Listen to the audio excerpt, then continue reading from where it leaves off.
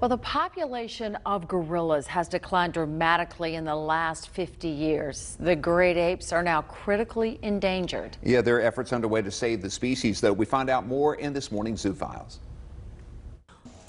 The gorillas at the North Carolina Zoo graze their days away, while unfortunately many gorillas in the wild struggle to find any food. Their habitat's been destroyed for resources like lumber and minerals. So they'll cut down the trees, and if you happen to eat the trees, or if you live underneath in the canopy of the trees, you have no habitat.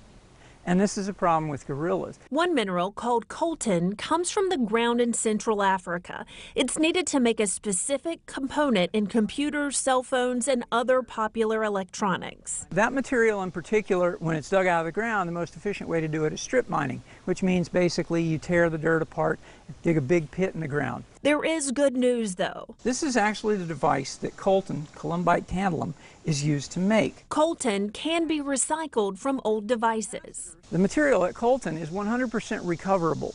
And since it's recoverable and recyclable, we can take your cell phone that you're not using, send it off to our recycling partner, they recover the coltan, use it to make a new device without having to mine. And that's the goal of Gorillas on the Line. The program started 4 years ago to help the dwindling population of great apes in Africa. It's estimated that the population of gorillas is declining about 2.5%, somewhere in that neighborhood, a year. After a while, we'll get to a point where the population can't replicate itself. So just turning in an old cell phone could save an entire species. At the North Carolina Zoo, Shannon Smith, Fox 8 News. Now, the North Carolina Zoo accepts all old electronics for coltan recycling every day, but on September 25th, in honor of World Gorilla Day, in return for your donation, you actually get a free special Gorillas on the Line t-shirt to go along with it, too.